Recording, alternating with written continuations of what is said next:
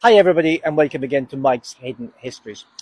I'm here today in Rathcormac in the northwest of Ireland in the county of Sligo to tell you about a famous woman from this part who was reared here in Lissadale House, reared to great privilege and wealth, and her name was Constance Gore Booth, but more famously known by her married name as Countess Markievicz, and this is a statue commemorating Countess Markievicz here in Rathcormac. Now, her father, Sir Henry Gore Booth, and her mother, Georgina, reared her, and her equally famous sister, I suppose, Eva Gore Booth, who I'll tell you about later, in great privilege.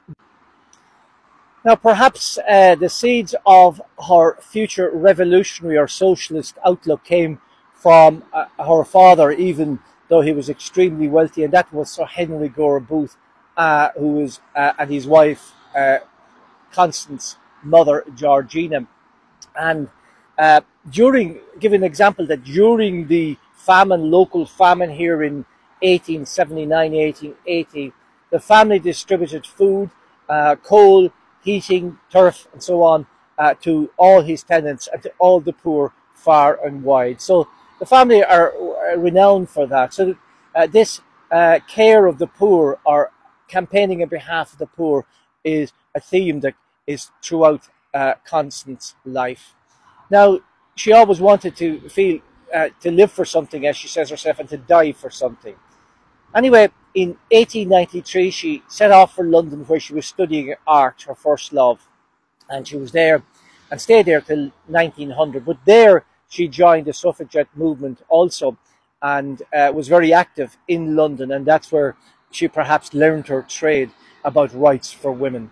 She moved then to Paris to continue her studies in 1900, and it was there that she met a Polish count, Casimir Markievicz, and she married him, and hence the name Countess Markievicz, or Countess Constance Markievicz. Now, she returned to Ireland in 1902 with her husband, and she joined the Daughters of Erin, which was a women's rights group.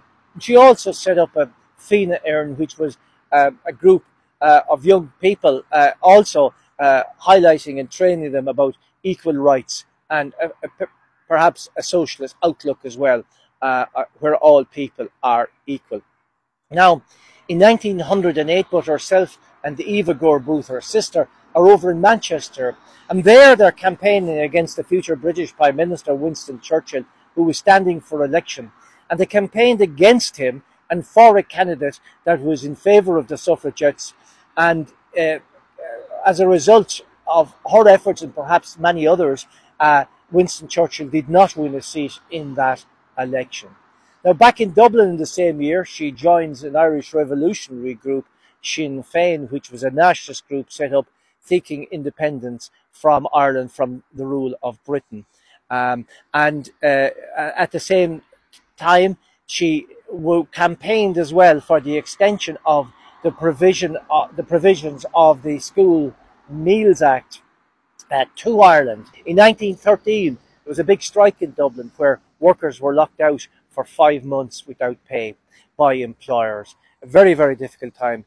She worked, bought food, distributed food and fuel to the poor of Dublin and the families of those workers who now had no income. At that time also, she joined the Irish Citizens' Armies and became a treasurer of that organisation. This had been set up by James Connolly, a Scottish man who was now also an Irish nationalist. And that nationalism became her passion. So we find her in 1916, during the rebellion of 1916 by the Irish nationalists here in Ireland.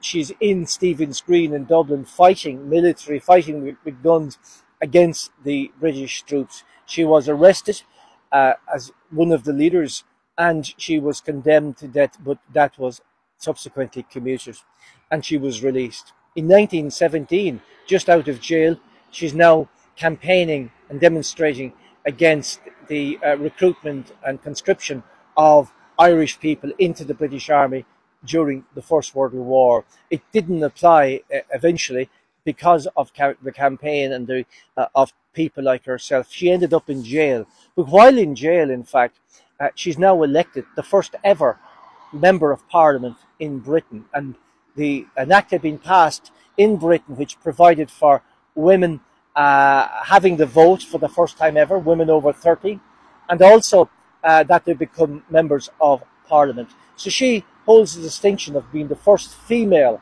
member of Parliament in the House of Commons. She didn't take her seat. She was an abstentionist MP. And the following year, she was elected as a Teachta Dála in the revolutionaries, Sinn Féin revolutionaries, set up their own parliament in Dublin, and she became Minister for Labour in that parliament. She was a TD, a Teachta Dála, or an MP, it's called, in English, and she was one of only two of the first female ministers in Europe. Now, she stayed there in that capacity until 1922, and after the Free State, the Irish Free State, was established, she was elected to the new Irish Parliament, but she did not, with others, did not take her seat because she was against the Free State, the concept of the Free State, rather than a full Irish Republic. But in 1927, after a new party was formed, she joined that party with Eamon de Valera, and she did enter the Dáil then in 1927 as a member of that parliament. But her life was shortened. She had acute appendicitis and two operations, and she began to go downhill and died. And she knew she was dying after the operations, and she insisted to be moved into a ward where the poorest of the poor were housed, and there she died amongst the poor of Dublin. Her subsequent funeral in that year was one of the biggest ever. 300,000 people came out to pay their last respects to Countess Markievicz.